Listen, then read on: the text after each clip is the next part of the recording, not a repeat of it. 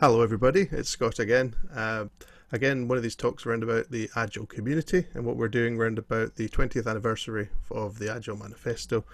We're trying to pull together something that I think we're rounding on calling a festival of the Agile community, and one of the things we're really doing there is looking at getting people from all over and get everyone together just to look at the last 20 years, what's happened. Also where we're at, who we are, where we're going, maybe energize a new generation for the next thing, and got lots of people involved. One of the people involved that I'd be very, very, very kind of happy is involved is Dave Snowden. I think he's probably a man who needs no introduction, but I will, as this is probably going out to a very broad community, I will let him introduce himself and say a few things about his work. But first of all, Dave, what interests you in the idea of the Agile20Reflect, the festival of the Agile community? I think there's several things, and there's a personal coincidence on it because the Canadian framework is 21 years old this October. So the two, and they sort of came together in about 2008 and have stayed together since in terms of use. So I think one is you need this points of ritual celebration for things. I think that's actually quite important for humans. It's a state of transition, and Agile's in a state of transition at the moment. It's kind of like, and one of the big questions is, will it survive?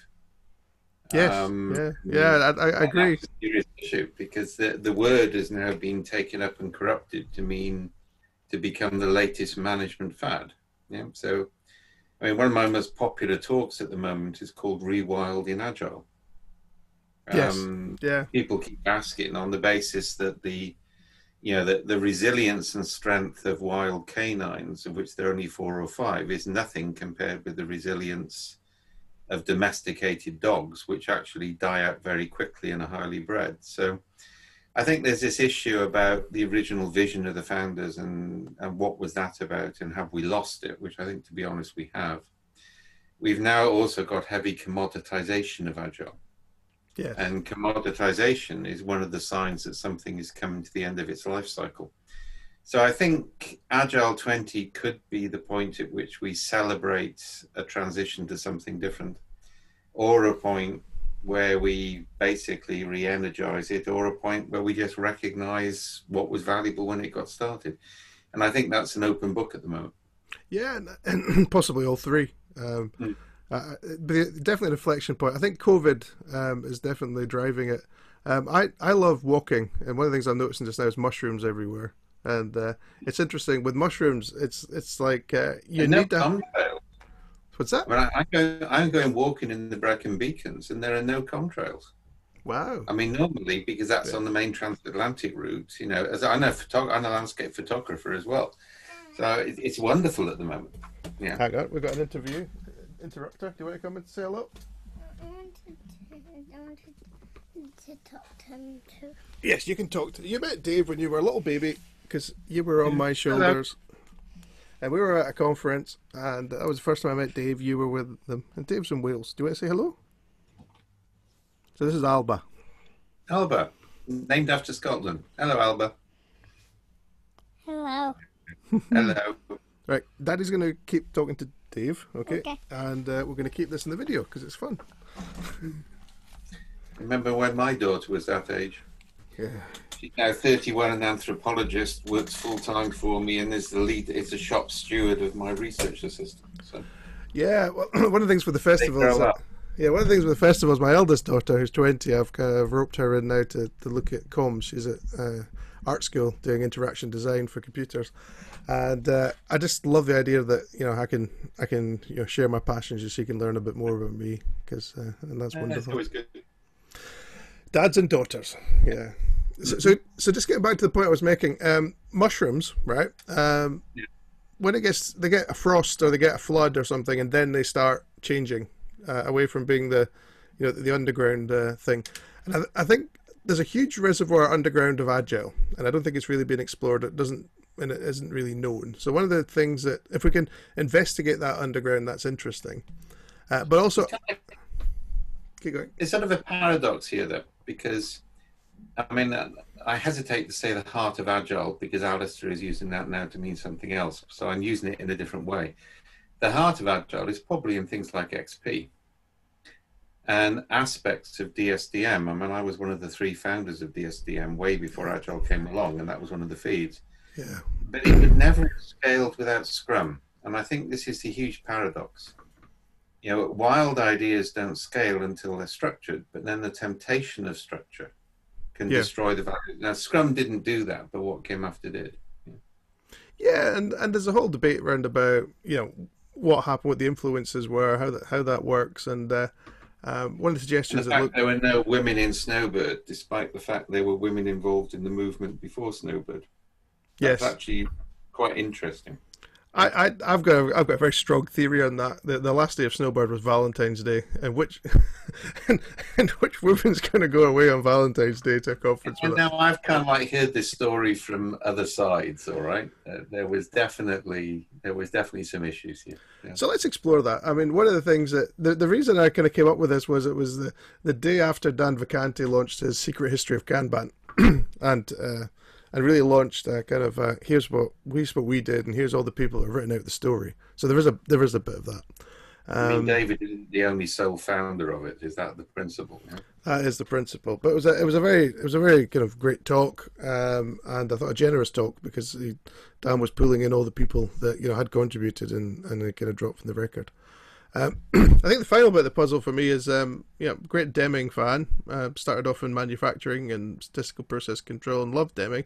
And I think at the age of 17, I wish I'd got on a plane and went and had had dinner with Deming. Deming understood complexity. I mean, I worked with Peter Drucker. Yes. That generation understood complexity. What came after didn't. So completely. I normally exempt Deming from the sort of systems thinking label. Yeah. But I just wish I'd taken the opportunity to kind of be involved then, and I didn't. And I suspect at the 20-year point, a lot of the people who were involved in Snowbird, I mean, already we've lost Mike Beadle and things. So that was a tragedy. I know a lot of people in the Chicago police. I got a sudden email in on that. Yeah. Well, I just met him like 3 weeks before. We were kind of in the middle of an active conversation. So when the notification came back, I thought it was just him coming back. We were having a blazing row. So the police note came. We don't attack him. He's just been killed, right? So it was it was a bit of a shock. That all right. So I need to put a clarification notice out here. Anytime that Dave's attacking anyone, it's a hug. I just don't think anyone knows this. Sometimes. Yeah, we only. I mean, in my family, we only argue with you if we like you. If we're being polite, it means we're not sure whether you're trustworthy or not. Yeah, and if it's not, and I think the other thing is I've noticed that if you're not actually worthy, you don't attack people either. So you've got to have done something. Yeah, that's our criterion. Yeah, no. I've completely forgotten my thread. Oh, and actually, this is a really relevant bit. One of the things that I've really enjoyed in your contribution has been around about the, we've been looking at enabling constraints. And one of the things that you came up with quite quickly, and I think it might have been... Event triggered. Yeah. Yeah, don't blog angry. Is it? I know, I always blog angry. My best blogs are blogged angry. Yeah. But taking away the emotion of it, yeah, what you came up with was a bit of a rules for how to engage when without losing it. One of the things I really hope for the event is we can, and I think in the in the vision I put, convivially debate. So I think I set up at our university. I kind of restarted the debating society. So we did parliamentary debates. I had rules. We all went to the pub afterwards for a laugh. Nothing. Robert Gordon's. It was one of the new ones. I didn't feel worthy to go to Aberdeen. I don't remember nights at Glasgow debating. I was convener of debates at Lancaster. Yeah. And I got pulled into the annual Glasgow debate, and I have no memory of any of those debates because of the level of alcohol consumed thereafter. Exactly. And actually, one of the things that, as we were in university, I looked around and nobody had said, a debating society, so we have to have this. And And again, it gave me this idea that you can debate and you can move forward. So I'm gonna kind of hand over to you now for the rest of this bit, and I really wanted to take however you want to, and I don't care.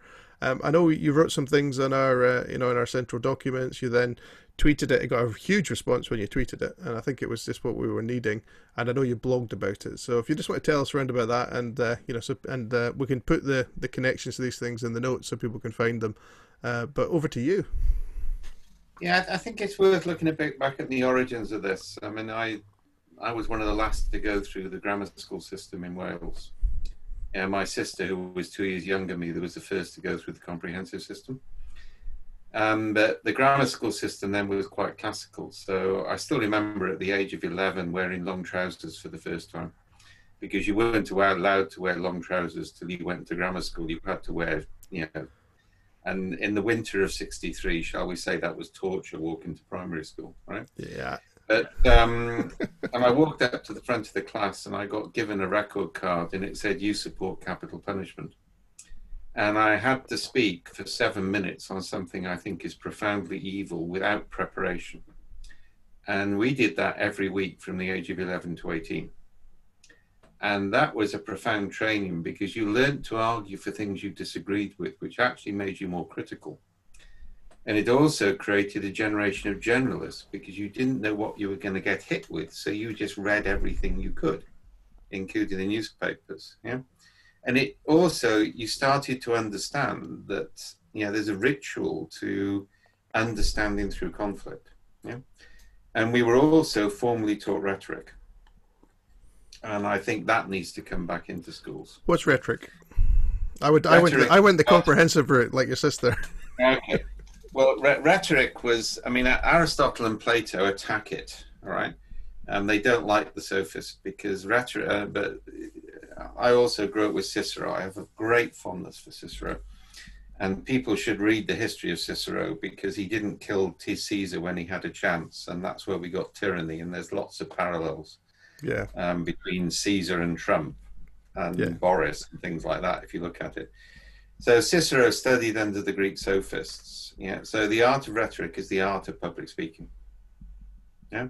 Got you. And it's actually quite valuable to be taught it, even if you don't necessarily disagree with it, because you understand the principles. Yeah. So, and there are some quite vicious things you can do. I mean, metaphor is one of the most deadly ones. So, for example, we won all sorts of competitions at school, and one of the prizes was to debate with an American university, an American school. Mm-hmm. So this is the two of us on the team plus the three in support, and I was lead, and went across to Boston and got totally pissed with a bunch of Americans from a very posh American school. Yeah, it was working class rural against Boston Brahmins, but we could all get drunk in Back Bay together. And I still remember, and we said, okay, so this is going to be fun. We're going to do this every night before the debate on Friday. And they said, no, we get the motion tomorrow, so we have 4 days to prepare for it. And we sort of looked at them. The idea of preparing for a debate was an alien one. So we just carried on getting drunk every night and turned up on the day and beat the pants off them, because we paid attention to the audience. But the way you did it then, if you proposer came first but also came last, is you would deliberately, your seconder would introduce weak arguments that you knew they would attack. Yes. You'd have a metaphor to kill them with when you came in at the end, right? You're taking me back now. Yeah, that's it. And I still remember I was heckled I was keynoting at a 2,000 person conference in Atlanta, Georgia. And I talked about the value of negative storytelling, and a heckler stood up and said I was evil because, a story should always be positive. And he was a practitioner and appreciative inquiry. You should never heckle a keynote. Nobody gets to be a keynote if they can't cope with hecklers. Yeah. And the rule of rhetoric is very simple. Wait until the audience gets bored and then you kill them. Yeah, don't kill them up front, because people will feel sorry for them. So you wait until the audience is shuffled. And I still remember doing it. I said, you guys just remind me of the final scene of Monty Python's Life of Brian, with everybody swinging backwards and forwards on the cross, singing always look at the bright side of life. And the whole audience just collapsed in laughter. Now that was cruel, because he couldn't come back. Yeah. So one of the, so that's to me, that's a game, right? But if you're in serious dialogue with people, metaphors are really good to explain things, but they're a terribly destructive rhetorical technique, because you can associate with something which is ridiculous and they get no comeback. So that was kind of like one of the rules which was devised. Yeah.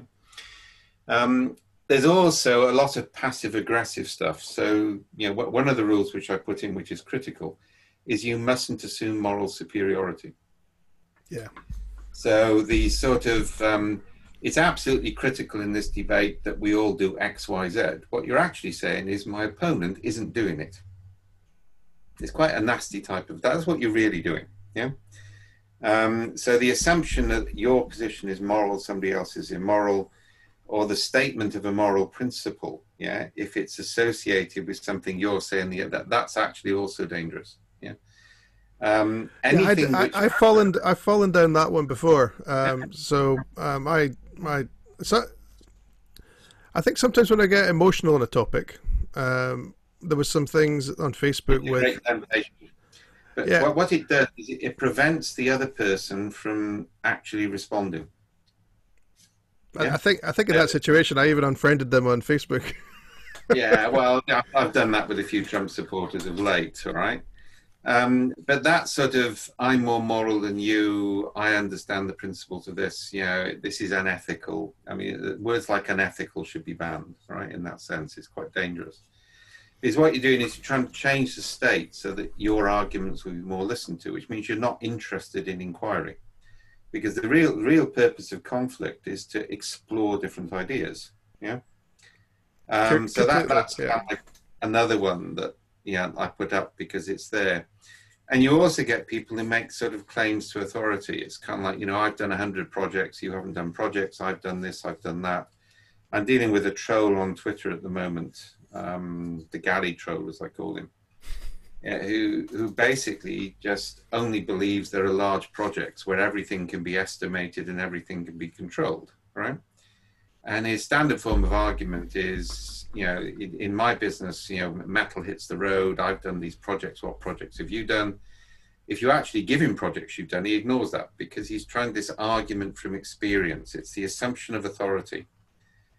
And that's kind of like the corollary of ad hominem. So the basic principle is, I think you have to break that down for the non-English speakers. Well, ad hominem is Latin, all right? Ad hominem means to attack the person, not the argument. Got you. And it's one of the basic rules, all right?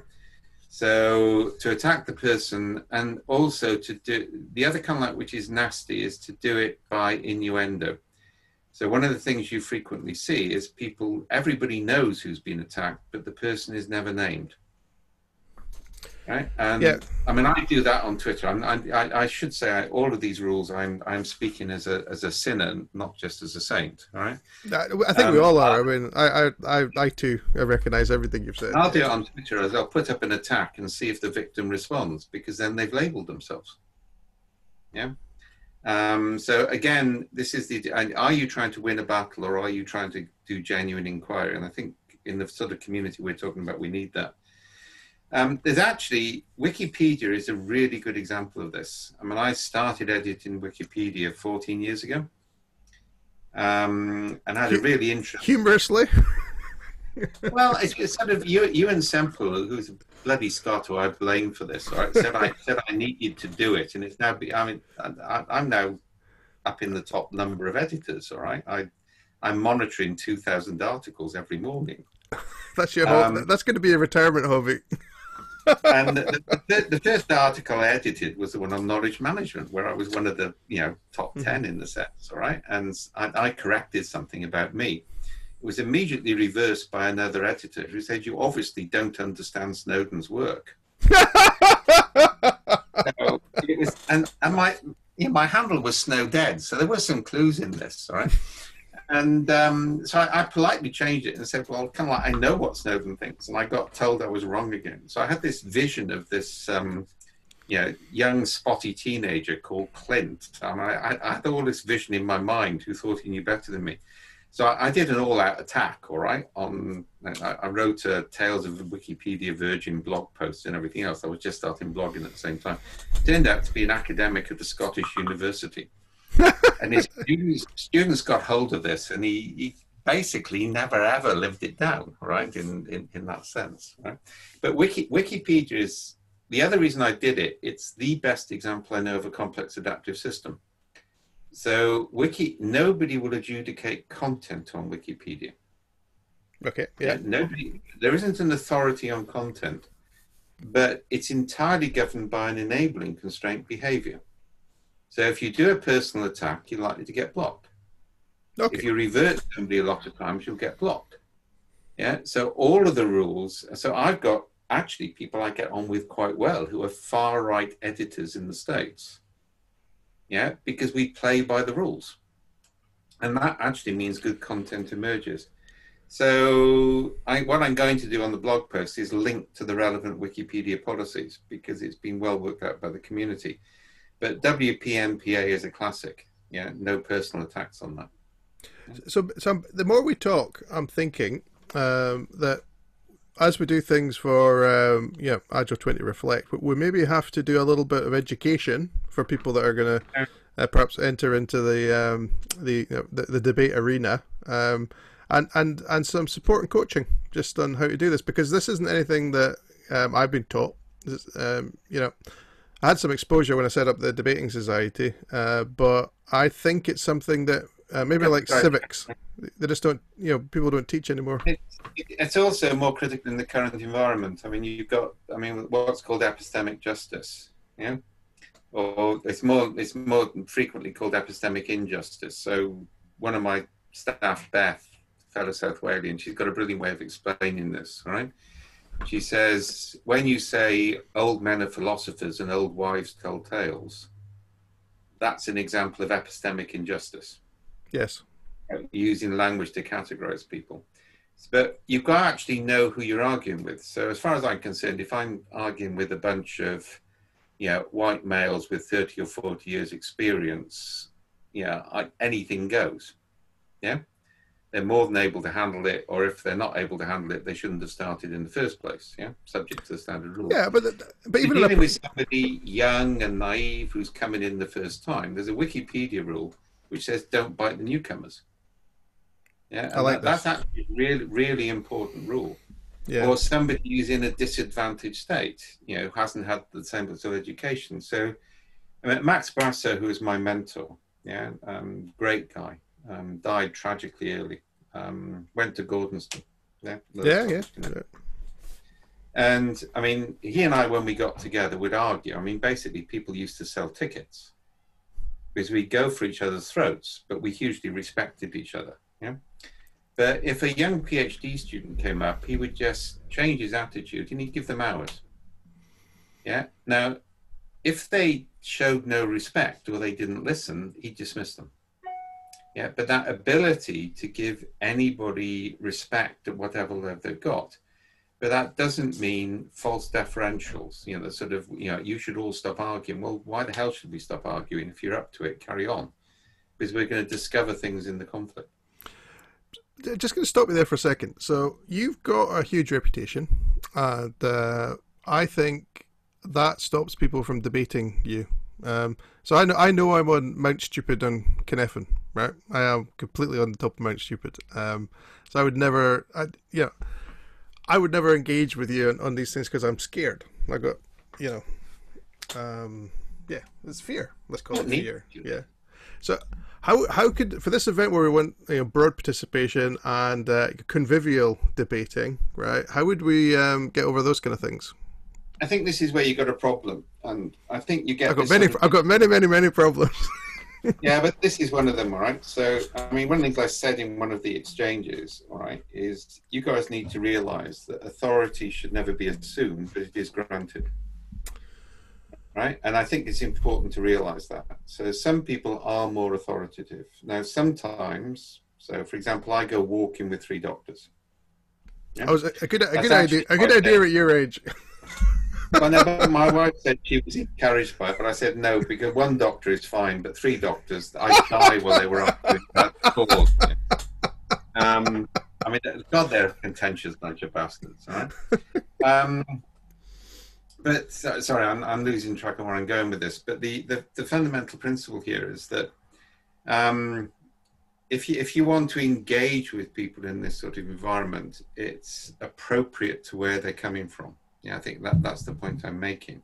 Got you. Now, if you've got authority, then you have to respect that, and I would expect to respect it in turn, right? I mean, I've got people I listen to, like Alicia and like, know damn sight more about complexity than I do. I know more a damn sight about how to apply it. Yeah. So if somebody says I should treat them as an equal because we're in a community and they haven't even read one book on complexity, well, very sorry, I'm not going to, and they're going to get pretty much savaged, right? So there is this issue about respect for learning, respect for education, respect for experience. You can't have a level playing field, right? And I think that's critical. But part of that is through mediation. So one of the things we developed is we address this big time in the methods we're doing, yeah, is a triopticon. Now, it's actually quite a clever technique. We've run it now for 2 years. So you get 3 heavyweights. And so session one of the heavyweights presents. The other 2 attack. Okay. So everybody witnesses that. It is much better than a conference keynote, by the way. Conference keynotes, they're fun, but you never get really good hard questions. Here you get questions, yeah? And then everybody goes away in 3s and discusses what was said and appoint one of their number as the raven. And then the ravens come back and sit in a circle and discuss it. And the guys who are the heavyweights aren't allowed to say anything. They just listen. This sounds very Celtic. I'm liking the raven, I'm liking the 3s. Well, I actually got it watching Aboriginal decision-making in Kakadu in the 70s. Love it. But what then happens is you then repeat 3 times. So then the second expert presents, yeah, the other 2 attack.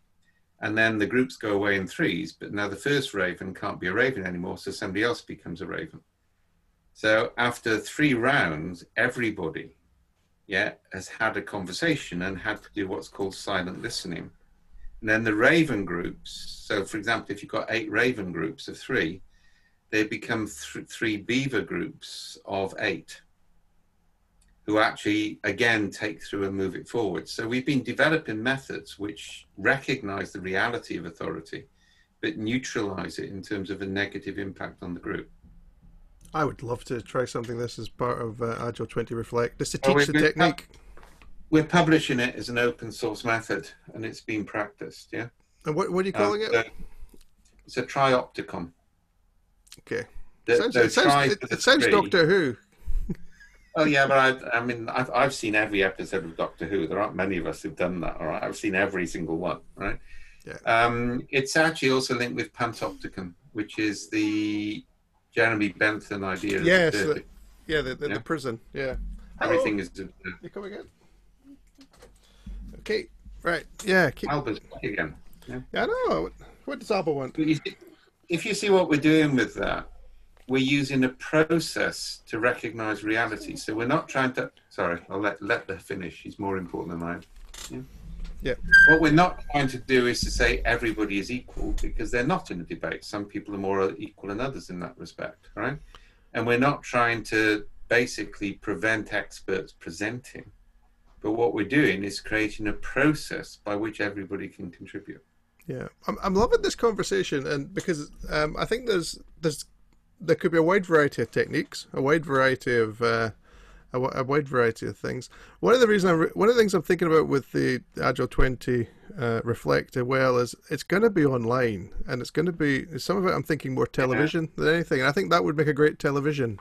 We've actually run Triopticon now virtually, so and I can put it up as another idea on the board along with the other 3 I've got.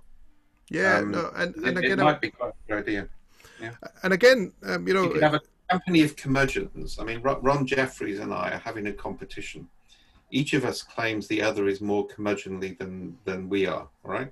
In practice, we both want to be the most curmudgeonly, but we're being deferential. So if you can find a third one, that would be quite entertaining. I'm sure we don't have any in the community. That's an invitation for anyone watching this. Find a curmudgeon. And again, even we could find other ways of doing things, so in different ways as well. But I'm loving the ideas, and I really do want to support doing new ways of doing things. And and that sounds like that could be a very useful technique.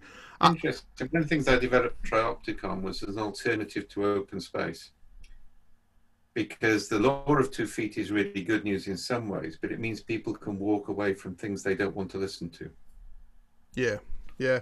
And it's fairly easy to manipulate an open space. So this, I mean, open space I've used, I can facilitate it, but this was a parallel technique, yeah, in which people can't avoid listening to things. Yeah, I like it. And again, I see all these things as complementary, and having different uses. I'm also very experimental. So as we go into Agile20Reflect, I want to almost like my physics teacher always said teaching us was like harling a wall. So I'm going to have to explain that and break it down. So harling is something we do in Scotland. So we cover the outside of our buildings with small stones because the weather's so bad.